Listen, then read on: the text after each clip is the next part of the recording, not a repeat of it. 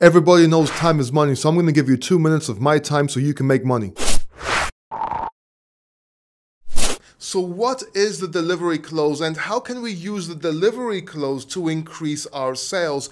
Essentially, the delivery close can be used at the end of the presentation to ask for the deal, to ask for the order.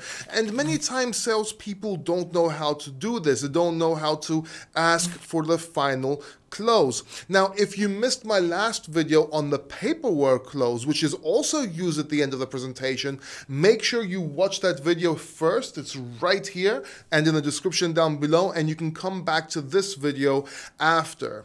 Now, the delivery close, like the paperwork close, is used to ask for the order in a way that it closes your clients. It helps your clients think, if you will. It assumes the order.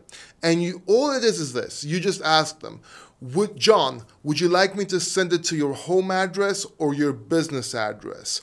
And what that is, I know it sounds simple, but what that is, it's giving them a choice, an alternative choice to my house or to my business. It helps them think, and it makes them think, okay, which one do I prefer? And they answer on that, what they prefer. Does that make sense?